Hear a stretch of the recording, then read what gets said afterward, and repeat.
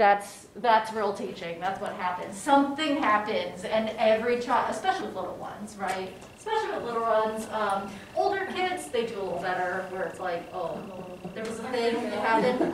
But some kids are like, no, especially the younger they are, the most minute disruption is a huge deal to them until they get used to it. You know what I mean? Some things after a while, they're meaningless, but oh my goodness, a bee in the classroom is, y'all have been in classrooms in high school, and doesn't everybody wig out when there's a bee in the classroom, no matter what? It does not matter what age you are. There's a bee in the classroom. We had a hummingbird stuck in my class one time. Oh my God. Some of the things that have happened in my classroom are wild, but the day I got a hummingbird stuck in there was pretty memorable. And the day that one of my students, I had a third floor office at the high school that I was not in all the time. I was at the middle school most of the day, and I was at the high school only during like third or fourth period, and then back again at the end of the day. And sometimes I didn't come back there, depending on the schedule or what was going on at the end of the day, if I didn't have an ensemble after school, you know what I mean? So it might be a couple of days until I came back. Well, I had my students one time, they had those windows like most high schools have where they open out like this, you know what I mean? And so every once in a while, and this had happened, a bird flew into my office and then couldn't get back out. They have a hard time getting out those windows. They can get up in them and they fly in, but getting out is just like the worst thing in the whole world. They can't see that all they have to do is go bloop, and there they are on the roof. And they have wings, so they can fly even if there wasn't a roof down there. But for whatever reason, it's just really... So this bird wigged out and it crapped all over all of my stuff.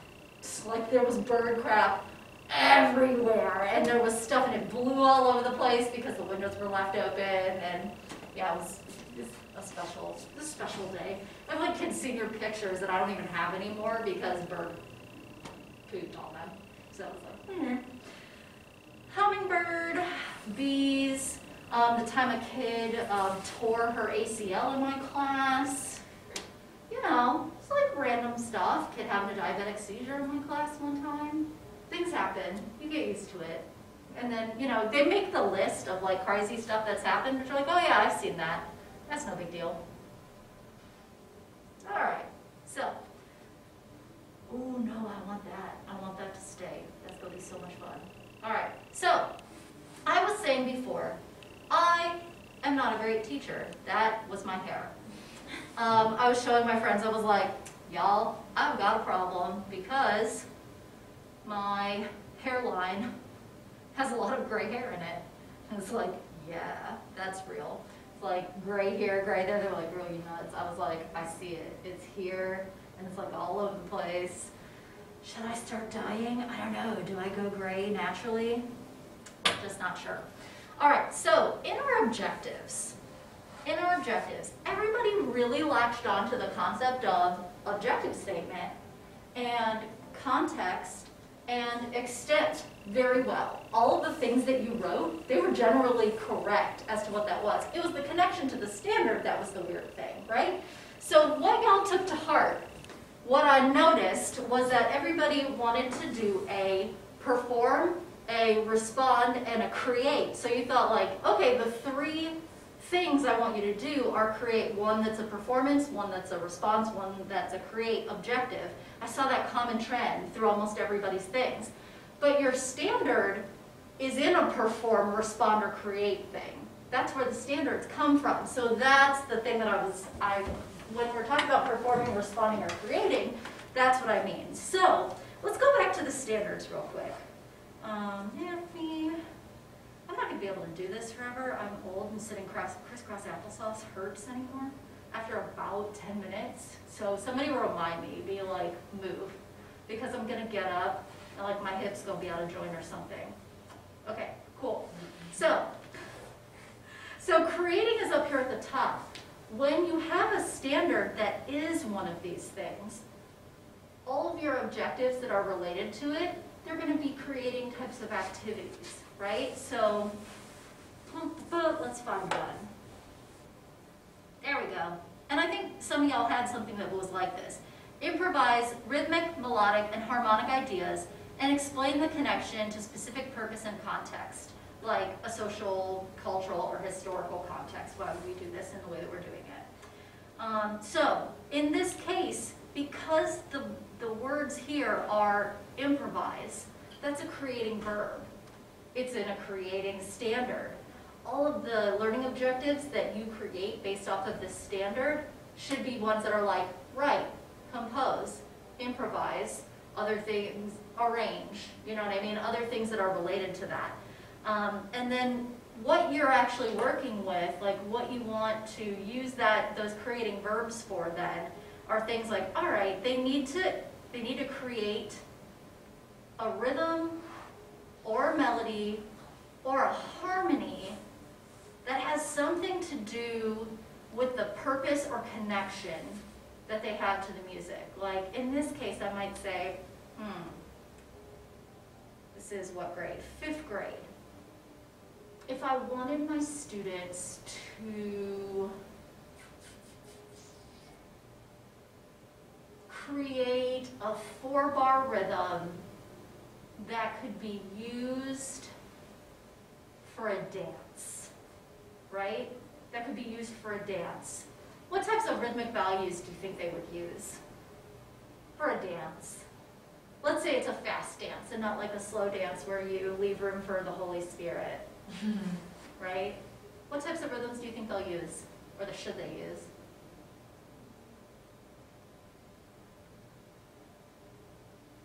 Would they use faster durations or slower durations? Probably. For like an upbeat dance, you try and make a bop or something that people are going to move to, you're probably going to do something a little bit faster. So if I want them to create a rhythm that's for a dance, I want them to create something that makes sense that you could dance to, right? As opposed to like, I don't know, 4 bars of whole notes. That's a little harder to dance to, right? I mean, I suppose you could. You like really gonna go free, make that happen. But if you wanted to have something that like had some lilt to it, you'd probably want to use some faster durations, maybe some syncopation, right? Get a little shoulder pop in there. That's certainly something that I'd want 5th graders to be able to do. They should know about syncopation at that age. So that's creating, and they're creating a rhythm that has a purpose. That's what that standard is about.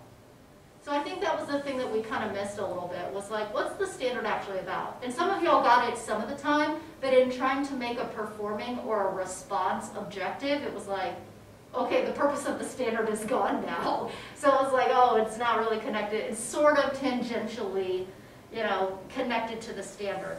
And that's my fault. I just didn't explain that very well. But the good thing is, the great thing is, here's what I wanted. I wanted to see that y'all could do objectives that had a overt verb, a condition or extent, and a context, and that you knew what those were. All of you did that. That's perfect. So that's what I really wanted to know that was the purpose of the assignment. I just gave you the standard to sort of serve as an underpinning thing. So y'all are like worried that you didn't connect, or oh, I got it wrong. It's like, man, that's okay. That's okay. Y'all wrote good objectives. But it's really hard to come up with them on your own. If I just said, guys, write me 3 objectives. I was like, I don't know. Will that feel overwhelming to them? Maybe that's what I should have done. And just said, write 3 objectives, guys. And make one a performing, make one a responding, make one a creating one, right? Because y'all did that. And you did it really well. So that's good. So don't feel like you did a poor job. You did a great job. What questions do y'all still have about objectives? Do you feel like you need more practice with them?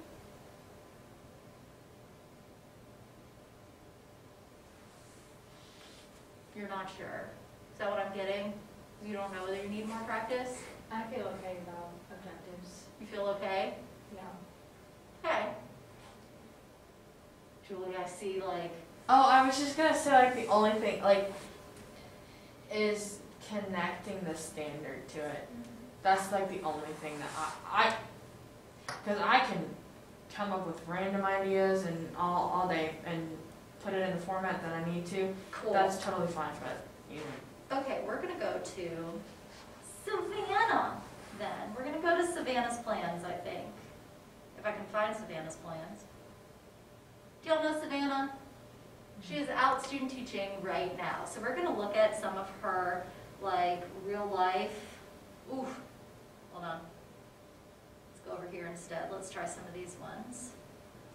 Savannah. See if I can get her. Help, I'm all over the place. Don't believe Savannah when she ever says that. It was fine. Everything that she had was great. But it's Savannah. Sometimes she thinks she's not doing well when she's really doing great. Okay, so let's look at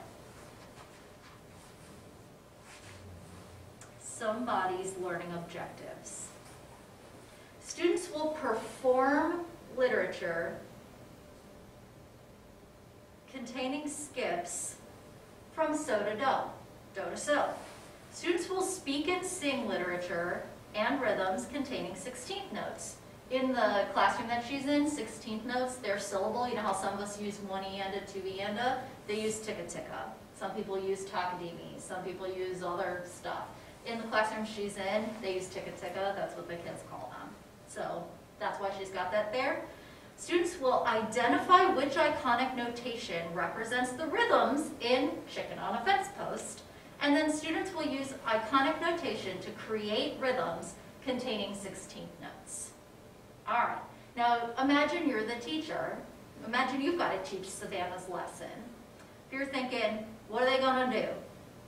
Well, this one's it's pretty clear. We know what we want the kids to be able to sing. We don't know what song we want them to sing, but we know that it contains skips from do to so, and we want them to do it accurately, which she doesn't really have in there. So it's something that she could probably revise to make it more clear. Yeah? A little bit. Okay, students will speak and sing literature and rhythms containing 16th notes accurately or correctly. Students will identify which iconic notation represents the rhythms in Chicken on a Fence Post. Ooh, that was kind of there, right? We know that it has to represent the rhythms in Chicken on a Fence Post. So essentially it's match. Gotta be the same as. And then use iconic notation to create rhythms containing 16th notes. We know that it has to contain 16th notes. Okay, so she's got some extents that are implied and some ones that are actually stated. Okay, so here are her Alabama standards. So she's got one, plan and make. The standard is use iconic or standard notation and or recording technology to combine, sequence, and document personal musical ideas. Which one of Savannah's learning objectives connects with this Alabama standard? We've got 1, 2, 3, and 4. Which one goes with plan and make?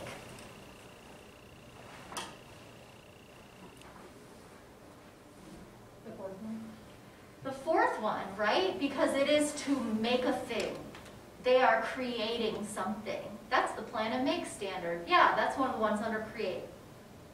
All right, how about in performing? Read and perform rhythmic and melodic patterns. Sorry, my Great Lakes came out there. Patterns. Sorry. Read and perform rhythmic and melodic patterns using iconic or standard notation. There might be more than one, maybe. Which one or ones go with number 9? The first two. Perform and speak and sing, right? So they are reading or performing rhythmic or melodic patterns. You got it, 1 and 2. 10 minutes. Oh, thank you. Good call. Oh. No, it's good. My hinges don't work real well. I have very little cartilage left in my knees and hips, so sometimes the things I want to do are not things that I can do very well. It's just, don't get old. Stay young forever. All right, demonstrate how interests, knowledge and skills relate to personal choices and intent when creating, performing, and responding to music. I don't know, y'all. I don't know where she got that one from. Because honestly, I would say 1, 2, and 3 work really well for this analyze one, right? Am I wrong about that? I don't know what fits this one. I mean, maybe when they're creating their rhythms, like choosing, like using their knowledge from what they just did to. Maybe that's it. Maybe that's it, right? Because I'm like, wait, hold on.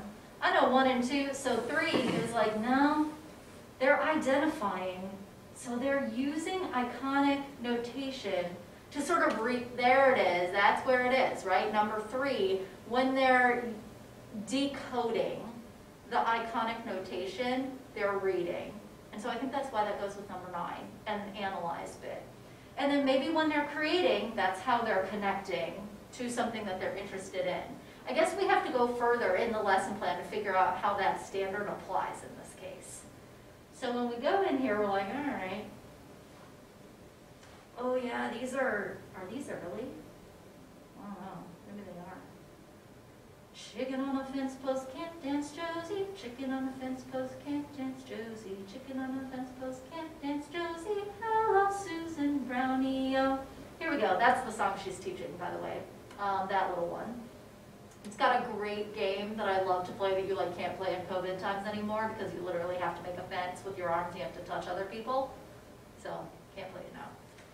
Alright, anyway, so here it is. Lead students to discover pizza iconic notation. That's where it is. So the students are connecting their knowledge of pizza toppings, like pepperoni. They're trying to learn tikka tikka, pepperoni, jalapeno, right? Peppers, peppers, sausage, sausage, cheese, cheese, cheese, sauce. I don't know. Whatever it is, right? For their quarter notes, their eighth notes, and they know quarter notes, eighth notes, and quarter rests already, but they're learning to discover the idea that like 4 sounds occur on one beat. So right now, she's using pepperoni, and they're gonna create with pepperoni or jalapeno, if they're vegetarians, perhaps, right? Because maybe they don't like pepperoni. Although something I learned when people did pizza rhythms back in North Carolina was that depending on what part of the South that you're in, ham can be a 1 or 2 syllable word. Because this little 2nd grader absolutely argued down to it with one of my students about how ham was 2 syllables. Ham, ham, ham, ham, ham, ham. I was like, all right, girl. Let her have her ham. It's 2 syllables to her. Let it be 2 syllables, man. I mean, it was an applicable rhythm. You said they could do quarter notes or eighth notes, and if she wants ham to be, let her have it. Let her have her ham on her pizza. It's great. Just do Dialects. bacon instead. Huh? Just do bacon. Bacon, instead. bacon, bacon, bacon. Ham, ham. God. There are times when I miss North Carolina a lot.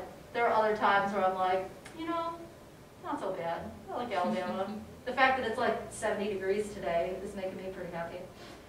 All right, so we do see where this whole, yeah, they're going to demonstrate how their interests, knowledge, and personal choices that they can make. So now we've got that's how she did it. She connected to their personal experience by having them use pizza toppings they were familiar with to use that as a creation device. So now I get why she's got that standard in there. Let's look at some other real ones.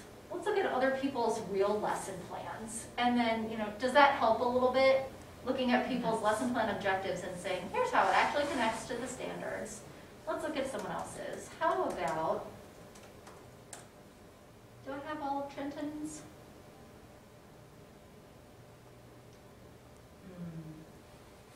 I don't know if I have his lesson plans. No, I do. Sorry. Sorry, guys. Because Trenton has a different, he has a different,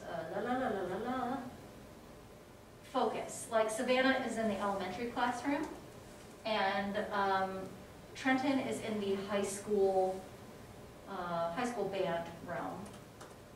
So it's going to be very different,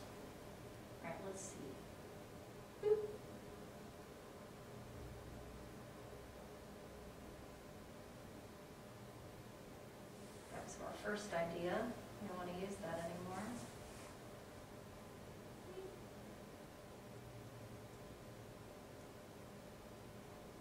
Okay. Trent, God bless you. Any of you that know Trenton, thorough.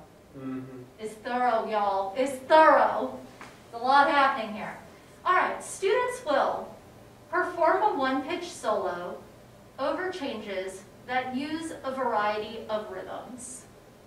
All right, first off, our verb is perform. So we know that in our standards, let's look up our standards. Let's go at it a different way. We're going to do the 2014 NACME standards.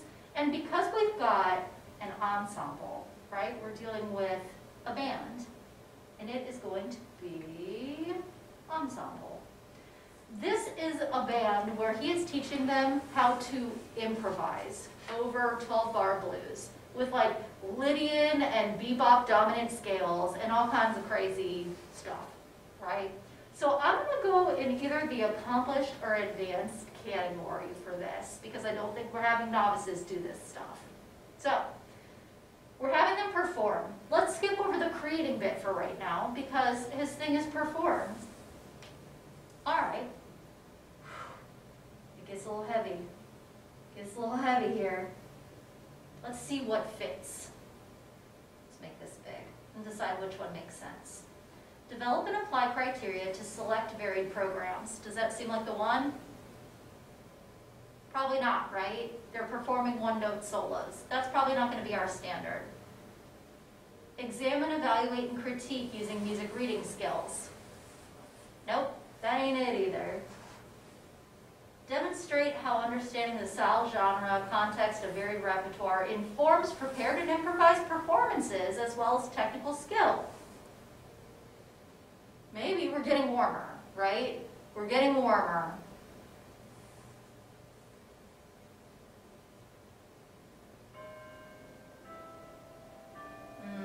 This is addressing rehearsal techniques. That's not it. I don't want that one.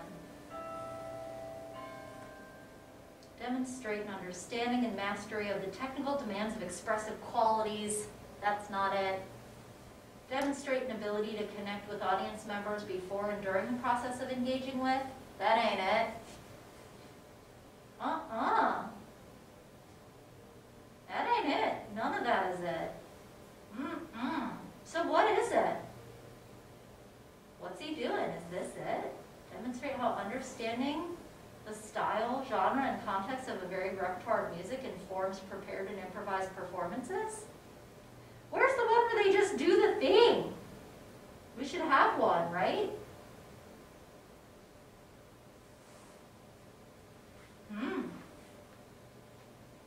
Anybody? Viewer?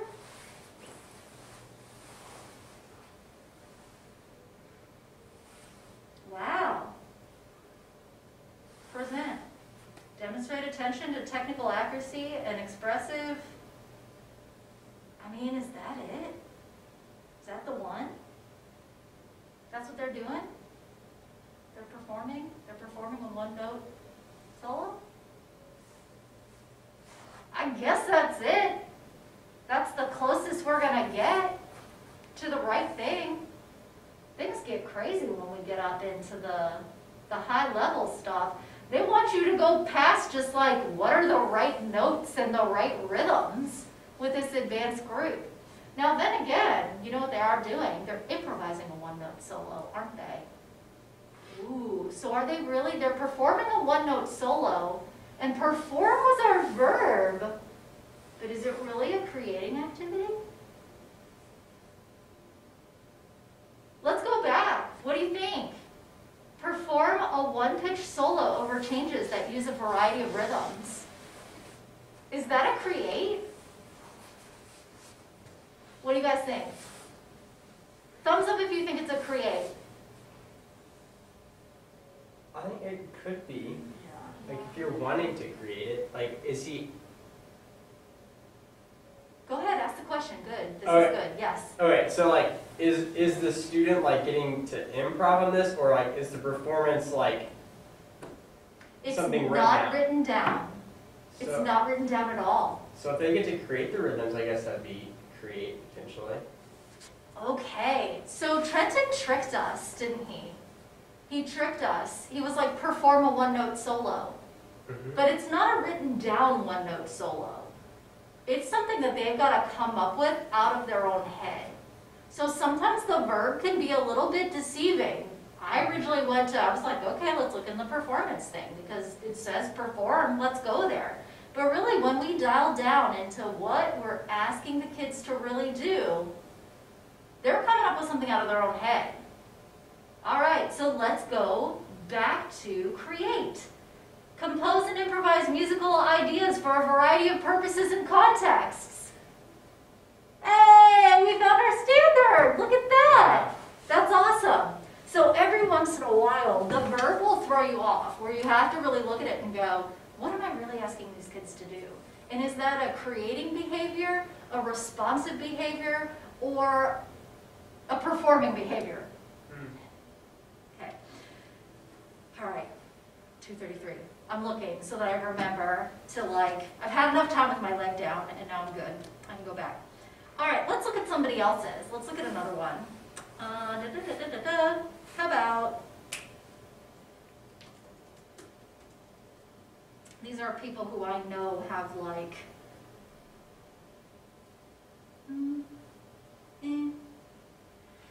I want Abby. I want Abby. Let's get Abby's stuff.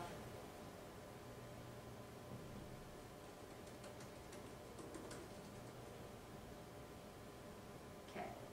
You son of a gun.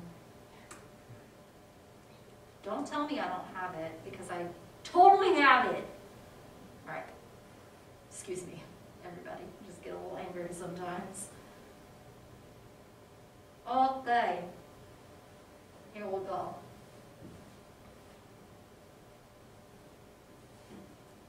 While playing a game of flashcards, students will identify instruments by sight. Students will categorize note cards with instrument names and pictures into appropriate families: wood, brass, string, percussion. Students will use note cards to categorize each instrument as blown, buzzed, struck, plucked, or bowed. And then students will create an ensemble that includes an instrument from each method of sound production. That's this person's lesson. This is Abby's lesson. This was back in North Carolina, so their standards are different than ours. The North Carolina standards came out before the 2014 national standards came out. I think they debuted theirs in 2011 or something, so it's 3 years behind. They haven't updated them since then, which is kind of fine. North Carolina has its own, they do their own thing, which is fine most of the time, except when it isn't, and then I like to complain about it.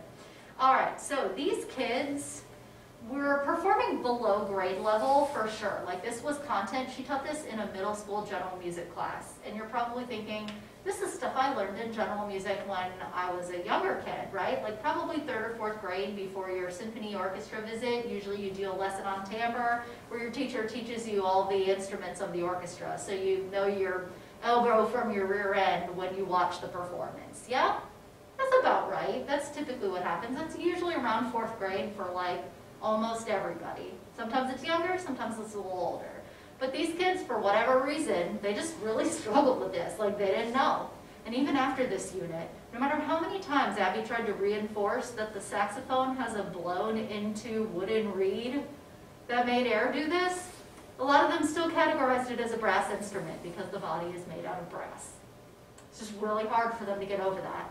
She drilled down to it, but she still couldn't get every kid on that same train where it was it's a woodwind, here's why. All right, so let's look for the standards of these things. They're categorizing instruments by type. Which of the standards has that? It's probably not going to be creating, right? Probably responding in some way, shape, or form. Let's see if we can find it in responding. We're going to drill down to the right place and say, all right, Let's try and find it.